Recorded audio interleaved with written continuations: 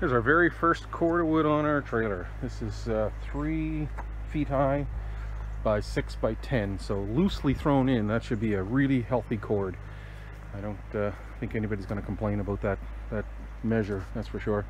So my wife and I, we've processed one full cord in 1 hour and 52 minutes, and that includes me stopping to talk to somebody who just came to pick up some lumber. So the logs are crooked. I was running through my processor. These ones are a few that are left over, and they're pretty straight, but you can see they're more crooked they are, the little more time you have to spend with them, I guess.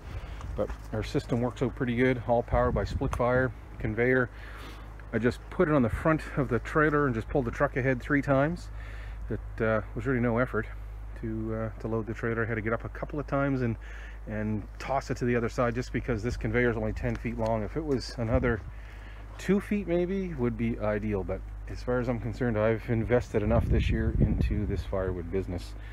I'm just now concentrating on making this whole system work. But this is a wonderful trailer. This is all aluminum. It weighs about 1,200 pounds, empty of course, and it's got I think it's got a pair of 3,500 pound axles, but I might be wrong. It might be heavier than that. I see 6-bolt wheels instead of 5-bolt.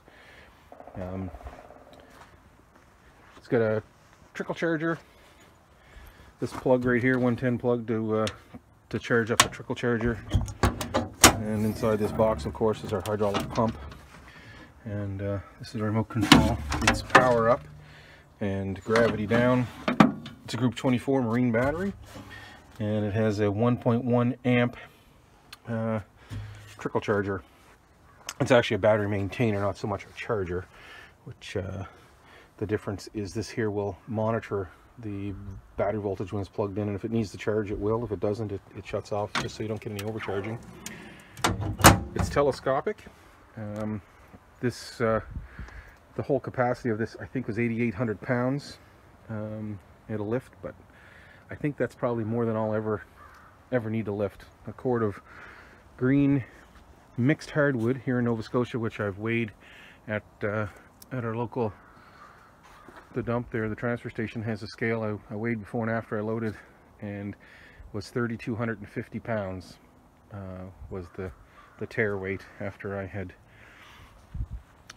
dumped up that load. So it has ramps, as you can see on the side, for loading if you want an ATV, or it's not long enough for my tractor.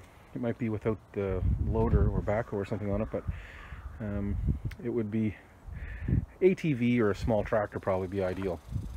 Has these jacks on the back, you can see those, that would stabilize it if you were to load some piece of heavy equipment, a skid steer or something like that.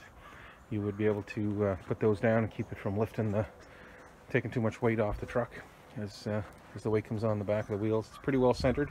Doesn't seem like it has a whole lot of tongue weight.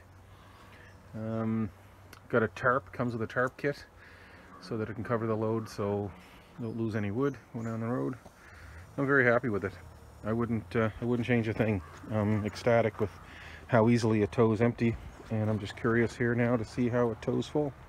Anyway, that's all I have to say about that for now. Over and out, everybody. Thanks for watching. No doubt everybody has seen these trucks in my videos. This is my 87 Syncro double cab. I've had this since 1993, and it's also got a big diesel. It's a, well, I say a big diesel. For these came, the only diesel engine they have is a 1.6 liter, very slow. This one's got a 2-liter pump deuce engine from a 2005 Passat. It's a BHW engine code, and it is brilliant. It's got lots of power. They're 165 horsepower the way these are tuned. My son writes the software, or installs the software for them. Big turbo, and 300 pound-feet of torque, a little more than 300 pound-feet of torque. So that's my summer truck. I don't drive that at all if there's salt on the roads, but it'll pull my car trailer. I've been to Ontario a dozen times or so, which is about a 2,000 kilometer one-way trip for me. I bring vans back. You guys have seen this tractor in action before. And here's the real workhorse. This has got my wood trailer on the back of it, all tarped and ready to deliver a cord. I've got airbags in the back of this truck. This is the same exact truck, 1987, just in a single cab version. and it's a workhorse for sure. And I used to deliver my wood in the back of this and in a 5x10, just a single axle utility trailer. So the airbags in this will level it. There's a lot of weight on the tongue of this trailer, probably way more than the hitch will allow, but it's a Go Westy hitch, and before I installed both of the hitches, I took them all apart and ground the welds and then re-welded them to my satisfaction, not necessarily a factory's satisfaction. But anyway, these are the two workhorses that pulled that trailer, and I don't know what order I'll put these videos in, but maybe somebody be interested in seeing this old stuff working. Anyway, thanks for now. Over and out.